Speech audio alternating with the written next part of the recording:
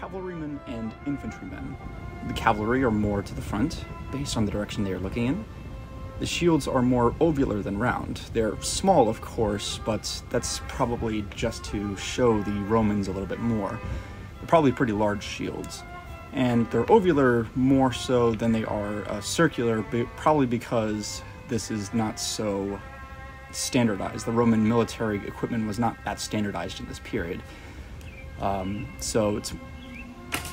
They have flower-esque designs on it with bosses in the center, helms, capes, lorica, possibly scale, which would be called squamata in Latin.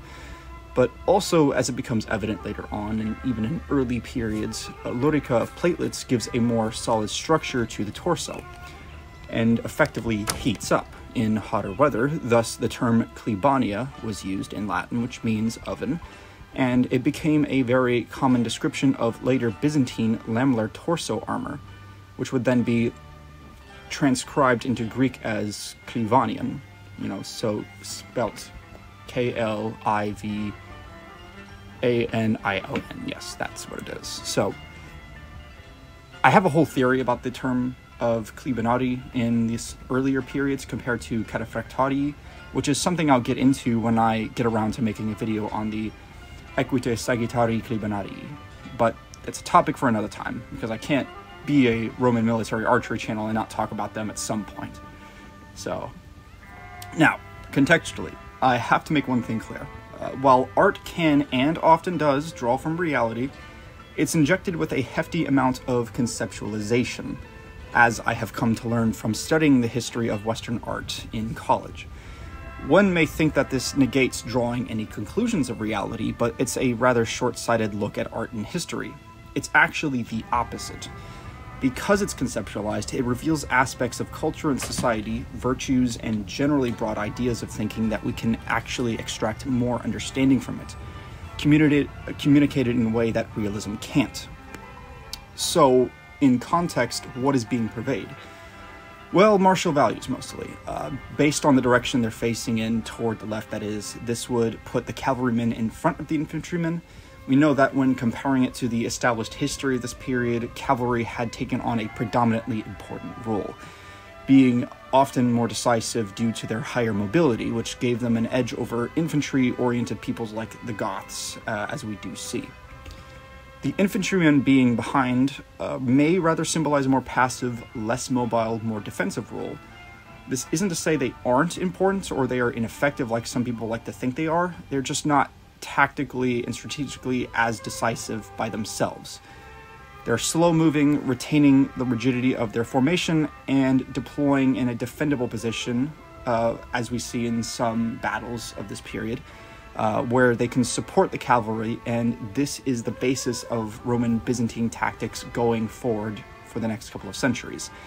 It's a mixed battle formation of a less mobile infantry force that supports a more mobile cavalry force, and these were developments that can be traced to the Emperor Gallienus' reforms in the 3rd century, when there was a significantly increased reliance on homegrown cavalry, partly due to the Caracalla reforms, primarily eliminating the distinction between auxiliary and legionary, so more or less the identity of someone being a Roman spread for the most part. Now, we can also say that there is nothing particularly foreign here based on how the soldiers are portrayed. In artwork, how to symbolize a Roman was often by portraying them in nostalgically Roman garb, often with shoes that appear similar to extended sandals, such as here, but most importantly the bare legs, noted by the detail put into their muscularity, while barbarians were shown in trousers.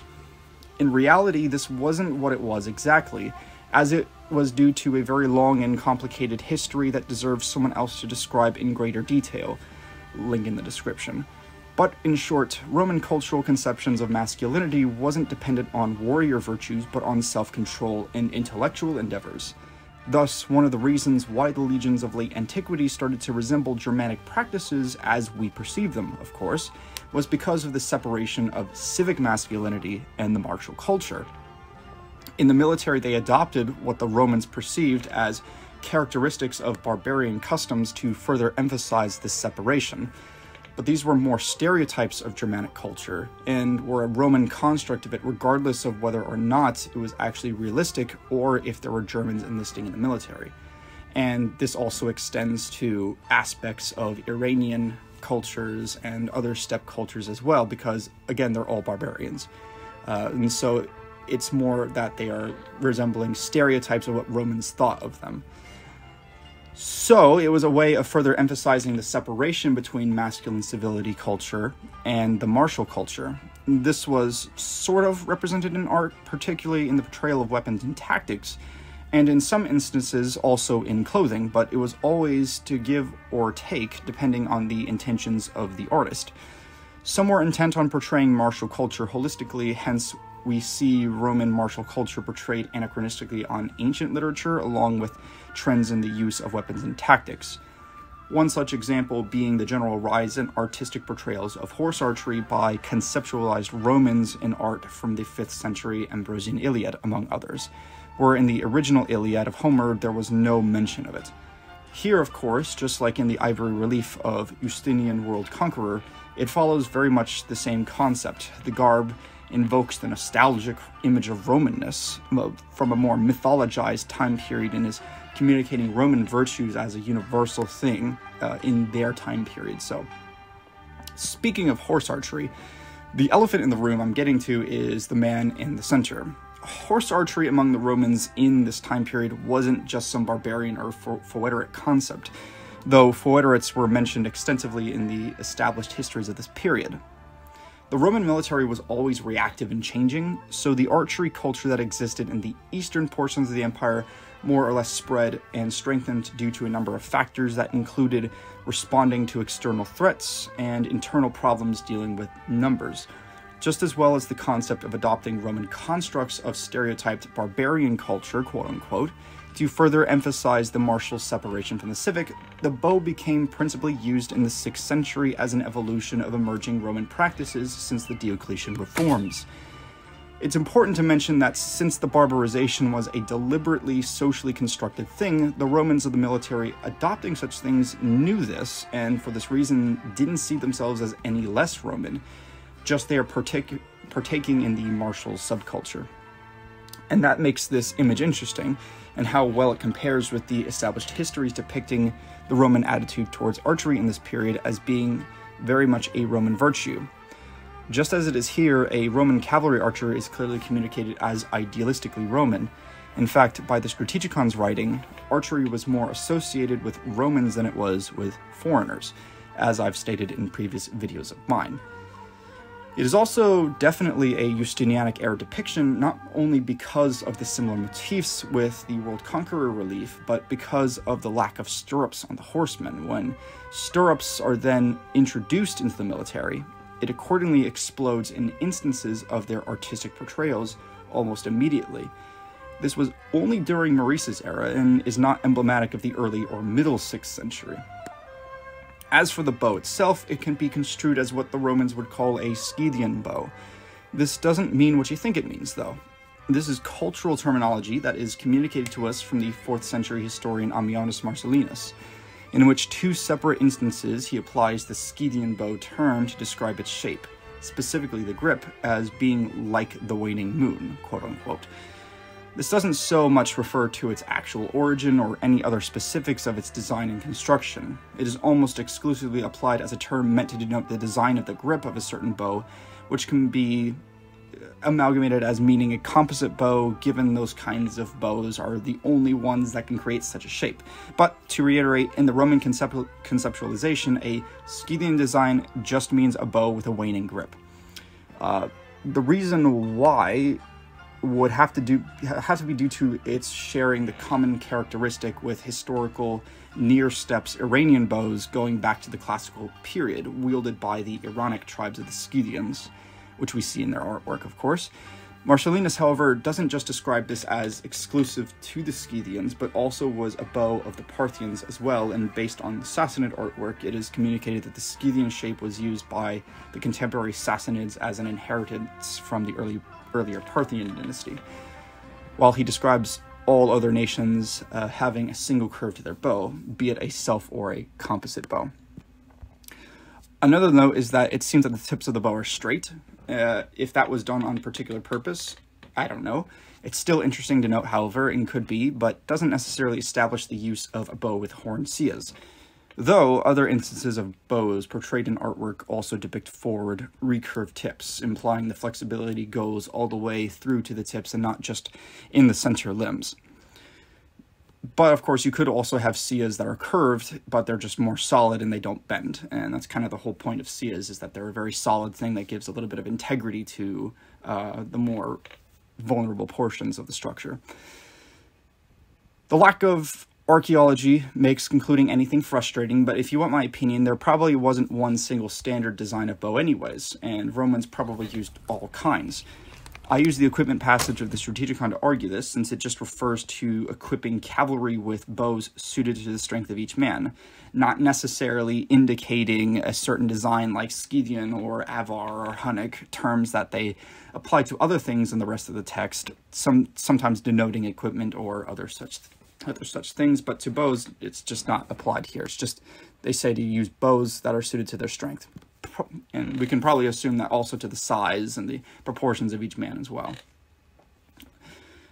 But again, this will require its own video, but as a disclaimer, I have a rather different opinion on what most Roman army blogs talk about, usually because they often just gloss over the topic and typically just repeat what other people tell them, usually concepts that are left over from the barbarization thesis, a hypothesis that since the 1990s historians take less seriously. So, one cavalryman doesn't wear a helmet, but the archer does. What is the meaning of this? Again, more than anything, this getup is communicating that the archer is a Roman, while the unhelmeted individual may be communicating a more important person, but it could also be construed that if the person in front was more important, then he would have had a more distinct helmet, which is a common characteristic, a common artistic motif, especially in this time period. One such example being the Ambrosian Iliad in the last century. However, upon further examination, the unhelmeted individual appears to be wearing a head wreath, which is a common nostalgic Roman concept, denoting the Augustus on many coins, which would then line up with the motifs of all the other Romans, which is there to communicate a conceptualized, an archetypal Roman, right? Now, back to the archer, he wears a helmet, of course, which some people whom have interpreted the epotoxetai of this time period as seemingly not wearing a helmet, but like everything, this needs more context. The Strategicon more or less describes an archer with a helmet, all right, even requiring it. According to their pay as professionals, soldiers in the regular Roman army use their wages to equip themselves, so their armament, while somewhat having a minimum threshold of what is acceptable, is still mainly up to them, and probably also up to the unit that they're training in, whatever their officer requires of them. This is sort of a practice that goes back to the Diocletian reforms as well. So something along those lines where a military unit has a minimum threshold, and that's how you identify them. But nonetheless, Roman horse archers could have helmets, and we do know this. Or some would not have helmets, depending on the preference, right? Depending on what they're trying to do. Within any individual tagma, if this is an accurate description of a basic military unit during the Justinianic era, like it is in the Marician era, they were made up of both lancers and archers, so it wasn't just a whole unit of archers and a whole unit of lancers. They were combined together in one single formation, one single tagma. So you had archers and lancers put together. Often simultaneously, an archer was a lancer.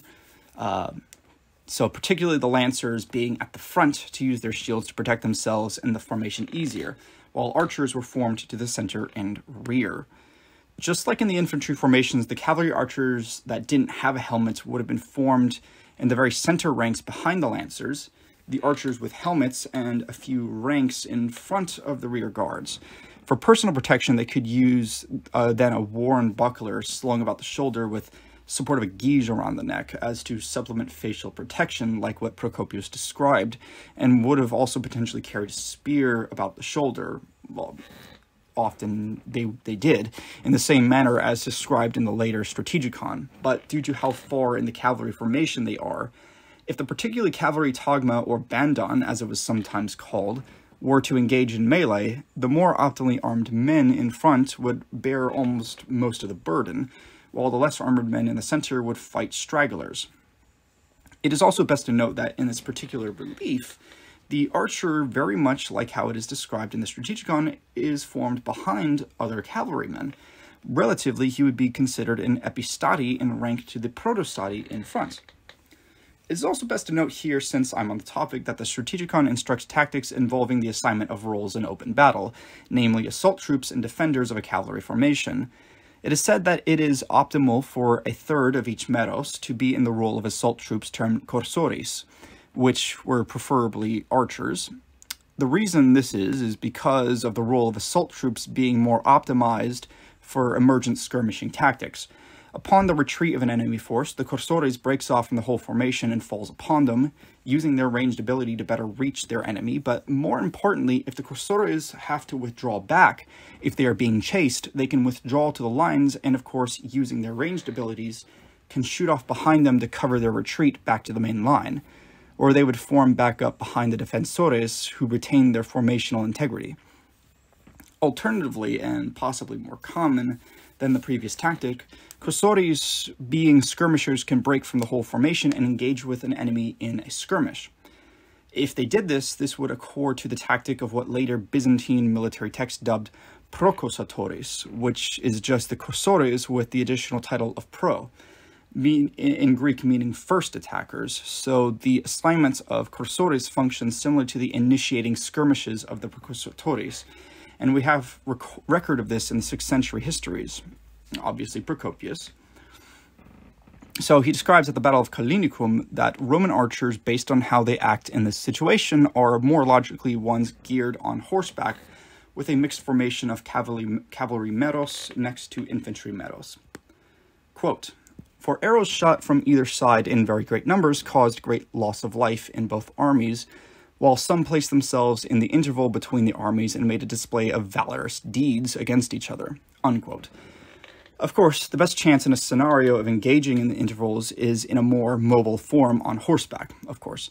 It makes very little sense for infantry to break off like this unless it was light infantry, which would still make no sense given they are still heavily exposed. It would make more logical sense that this involves the kind of archer that Procopius described earlier in the book, armored with lorica and greaves, and it shows in this passage, quote, "Their missiles, hitting a corselet perhaps, or helmet of or shield of a Roman warrior, were broken off, and had no power to hurt the man who was hit," unquote. Procopius could very well be describing the initiating skirmishes of cursores on the Persian lines, while the Persians also responded with skirmishers of their own. The higher mobility of their horses and their armor protected the Roman cursores enough while in the interval, and if I was to guess anything, they would quickly attack with arrow volleys, then subsequently retreat back to the main line, back behind the defensores, supported by the meroses of infantry beside them. But I digress. This piece of artwork is an interesting one and does hold many statements to the culture of the Romans of this time period. I'll have other videos soon, thank you.